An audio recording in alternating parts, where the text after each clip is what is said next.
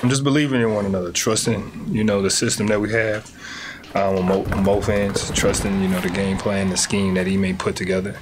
The Boston Celtics fought their way through adversity as they were able to close out against the Charlotte Hornets on Wednesday night. The C's took a 1-point lead heading into halftime, and in the third quarter, it started raining threes for this Celtics group as they were able to build some padding.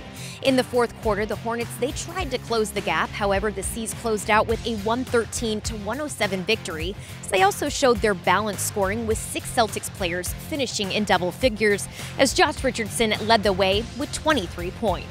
When I was catching it, I was just taking my shots. I saw a couple go in, and once I see a couple go in, I'm like, okay, this is about to be a long night for somebody. So, my teammates did a good job of just moving the ball, finding the open guy, and guys are just knocking shots down.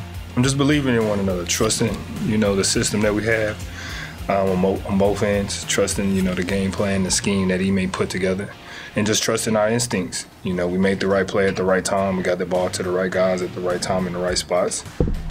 On the defensive end, we didn't have those laps that we probably would usually have when the game started to get real close, when they started to make that run, and we came out to win. Just looked at the first half. Jay Rich 6 for 8, Grant 3 for 6, Marcus hitting 2 threes, and other guys contributing. That's what it's going to take at certain times.